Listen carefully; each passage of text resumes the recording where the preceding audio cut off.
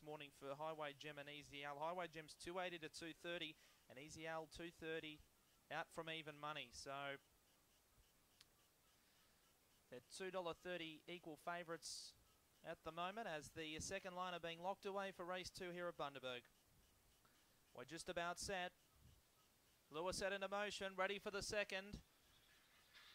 Ready. Racing now, Easy Al away, well so too Highway Gem pushing through Minor Details in the early part, up to fourth then Spring Deb. They're followed further back to our Cambler Boy. Next in the field then came Ruby Hayes, Richmond Attack and Spin set out towards last. And the two favourites race away off the back.